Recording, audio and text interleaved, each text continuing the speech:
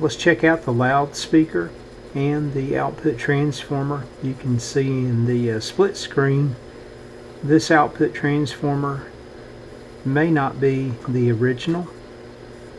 All the wires are spliced. I'm going to go ahead and remove the loudspeaker from the cabinet because I need to get that out anyway to get that nasty grill cloth out. Put something more authentic in when that time comes, but let's go ahead and check and see what we've got here. Let me get this stuff removed and I'll be right back.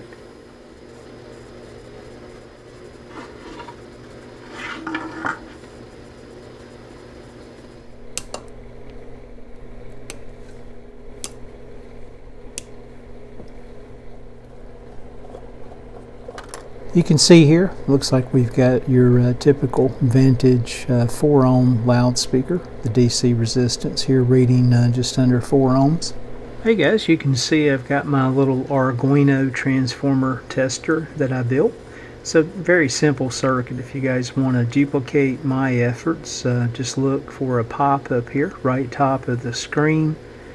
And if you can't see that based on your device, just check out the video description or show more. I'll put a link there back to the video that also has a link in that video description for the bill of material and schematic for building this very simple circuit. You can see the transformers hooked up, primary and secondary, and we're measuring the turns ratio. And the impedance ratio is the calculated value, which is nothing more than the turns ratio squared. That would be the 4367 to 1 times itself.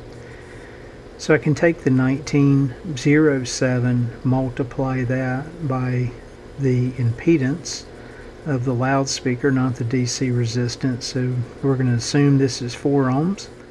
And that makes sense for this period of time for this particular loudspeaker. So you can see the 1907, we'll call it, or 1908, we'll use that number, times 4 comes back to just north of 7,000 ohms. If you look at the tube manual here, that's a good match for the 6F6G output tube.